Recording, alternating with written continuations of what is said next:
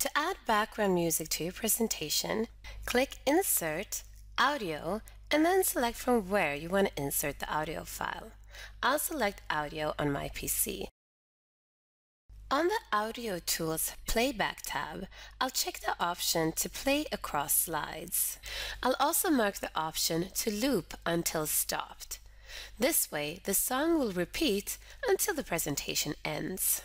I'll mark the option to hide during slideshow so that the audio file isn't visible. And then in the Start drop-down, I'll select Automatically, since I want the music to start playing when I start the slideshow.